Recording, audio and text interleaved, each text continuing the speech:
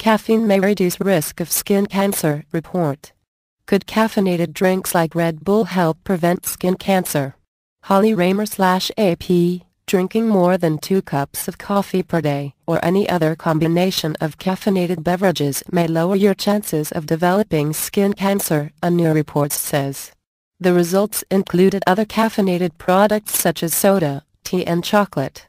The report in the journal Cancer Research found that caffeine potentially reduced the risk of developing basal cell carcinoma, a common form of skin cancer though generally considered less serious than melanoma. Our data indicate that the more caffeinated coffee you consume, the lower your risk of developing basal cell carcinoma, said Jiali Han, Ph.D. Associate Professor at Brigham and Women's Hospital, Harvard Medical School in Boston and Harvard School of Public Health. In their report, researchers analyzed statistical data from more than 112,000 people who had participated in the most recent Nurses' Health Study. More than 238,000 individuals have participated in the organization's studies, which began in 1976. Cancer prevention is a primary focus.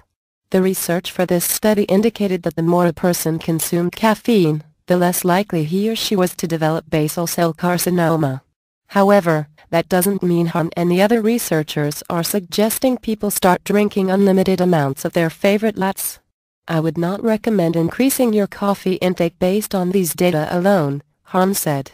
However, our results add basal cell carcinoma to a list of conditions for which risk is decreased with increasing coffee consumption. This list includes conditions with serious negative health consequences such as type 2 diabetes and Parkinson's disease.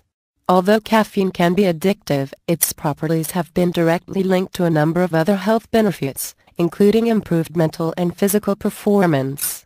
Some studies have also linked caffeine consumption to lowering the risk of liver cirrhosis. In related news, medical doctors in New Zealand recently linked a woman's death to her excessive consumption of Coca-Cola.